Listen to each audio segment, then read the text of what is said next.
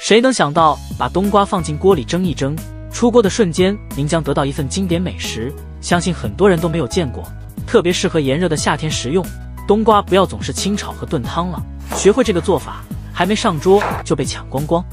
切好的冬瓜加入少许盐，杀出的水分，剁好的肉馅里下姜、葱花、食盐、胡椒粉、1勺淀粉和生抽，抓拌均匀。一个红心对您来说只是举手之劳，却能让我开心一整天，您就帮忙点一个免费的小红心吧，辛苦大家了。这时候冬瓜也腌出水分变软了，再像我这样给它卷起来，放上肉馅，填满鸭食，摆入盘中。家里有条件的再打入1个公鸡蛋，水开上锅蒸，大火蒸12分钟，撒上1把葱花，用热油激发出香味，